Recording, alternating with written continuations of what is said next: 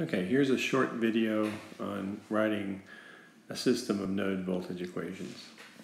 Okay, so on an exam, I would give you the reference node, so let's put that down here.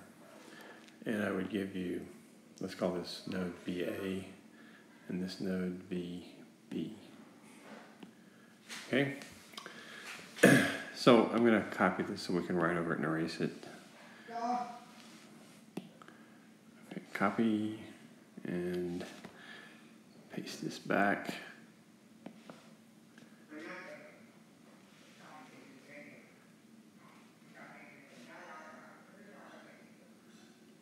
Okay, so I want to write the node equations at node VA and VB. So let's consider first VA. All right, so what I'm going to do on your exam page, I'm going to expect to see currents referenced out. I1, I2, and I3. And I know that I1 plus I2 plus I3 equals 0. All right. Then it's just a matter of figuring out what is I1. And this one's a little bit of a curveball because this 2 amp source means this 3 ohm resistor, it could have been 10 ohms or whatever. It's not going to affect the current. No matter what, this current source puts 2 amps on that branch. So I1 is -2. That resistor is not really, it's in a way, it's a red herring. Okay? All right, then to get I2, this voltage, remember, is 0. That's the reference. So this dot right in front of the 2 ohm resistance is on the line. So that's still 0 volts right there. And this, on the other side of the dot, is VA. So I2 is VA minus 0 divided by 2. Okay? And then we look at I3. All right? So I3 is the current through the 4 ohm resistor. The voltage across is VA is plus and VB is minus. So it would be VA minus VB divided by 4. That's all the currents. All right? So that's equal to 0. And so what you have is the first node voltage equation at VA.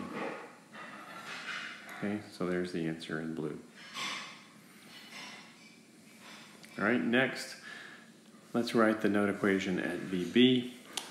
Let's clean this up a little bit. I mean, on an exam page, you'd leave it there because it's hard to clean up. But here we go. Let's clean this up so things don't distract us. All right. So from here, I'm going to have 3 currents coming out of the node VB. So I'm going to call that IA, IB, and IC.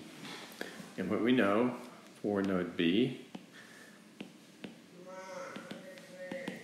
is that the currents IA plus IB plus IC equals 0.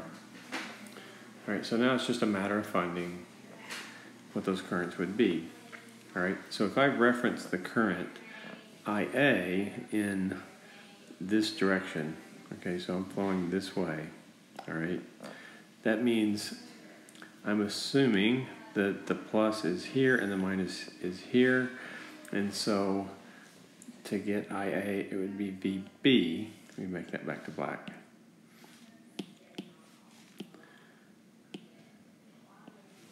VB minus VA divided by 4. All right, that's IA. All right. Next, we're looking at IB. All right, so stay with me here. If this is VB, I need to get a dot on the other side of the resistor, right? On this side of the resistor, that's 0 volts. What is this dot?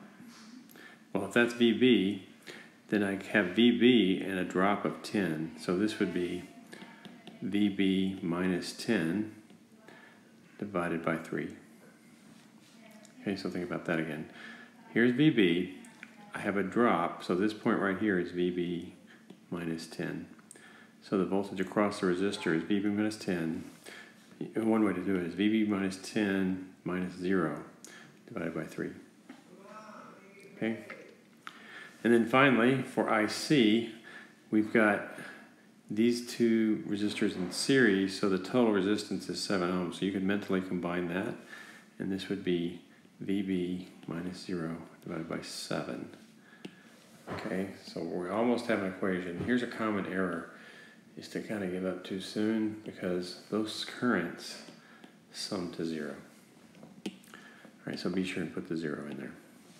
All right, so in red, we have the node equation at VB. All right, so we've talked about this several times. I like to separate out the writing of the equations from the solving of the equations. This is how you systematically write equations that model a circuit.